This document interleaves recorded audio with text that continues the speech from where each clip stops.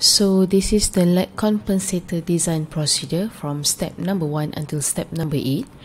For step 1, we first draw the root locus plot for uncompensated system from the open loop transfer function GS. So we need to locate the dominant closed loop poles based on transient response specification, either settling time or peak time. In step 2, we can determine the transfer function of the compensated system, which is equal to G. This is the uncompensated transfer function, multiply with G lag, the compensated transfer function, which is equal to the compensated transfer function. In this case, G lag has been labeled as S plus 1 over T, where this is your ZC for lag compensator, divided by S plus 1 over beta T, where this is actually the PC. For lag compensator, ZC and PC is close to origin, where PC is closer to origin compared to ZC. In this case, beta must be larger than 1.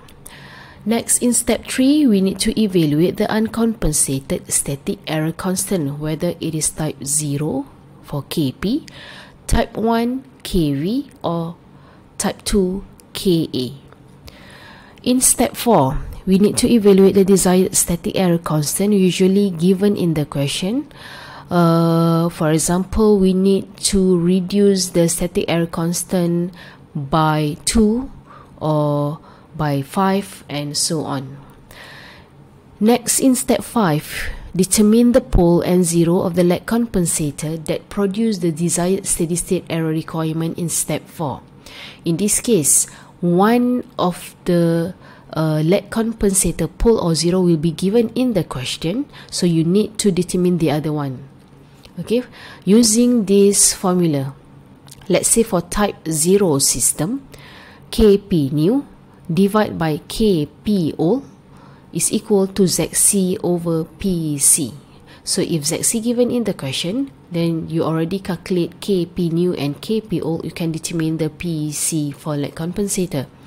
Same goes to if you have type 1, so Kv new divided by Kv old equal to Zc over Pc. Next, in step number 6, we need to draw new root locus for the compensated system.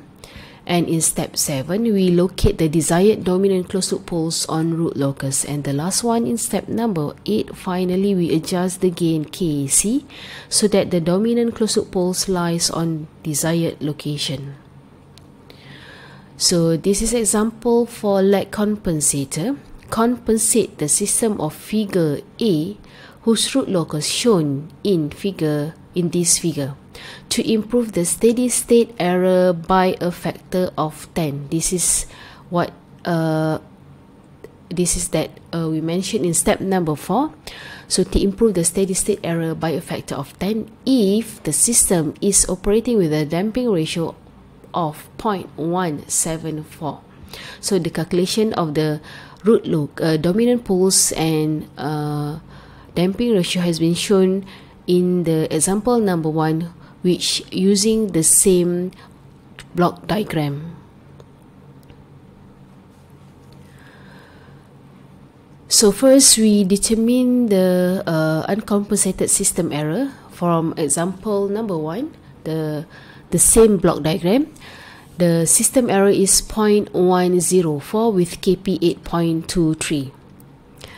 The design requirements state that to improve the steady state error by a factor of 10, meaning that for new steady state error, we need to reduce by 10. So this old steady state error divide by 10, we have 0.0108. From this new steady state error, we can determine the new Kp based on this equation, where this new steady state error is equal to this one. This is the formula to determine the steady state error for type 0, 1 over 1 plus Kp. So determine the Kp in this case is equal to 91.59.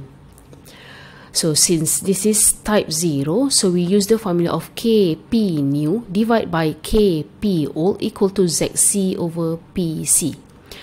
So let's say given in the question PC equal to 0.01 or negative 0.01. So using this equation, we can determine the compensator 0, which is equal to 0.111, or it's actually equal to negative 0.111.